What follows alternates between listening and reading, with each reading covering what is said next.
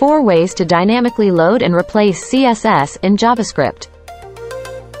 Method 1. Create an external CSS file.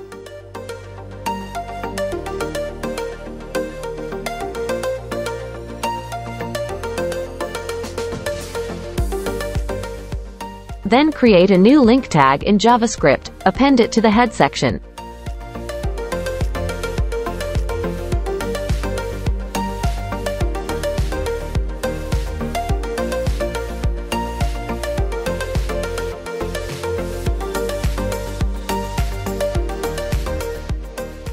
Method 2. Create a new style sheet object, and insert the CSS rules.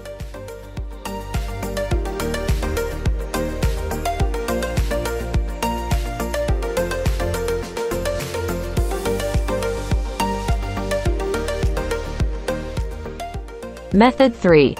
Get an existing style sheet on the page, delete and insert new rules.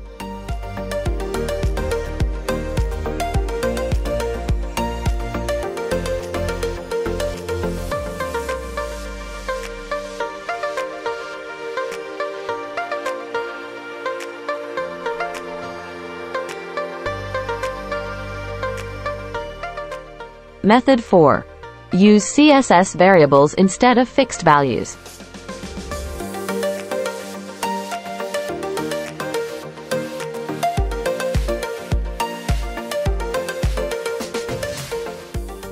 Then, change the CSS variables in JavaScript.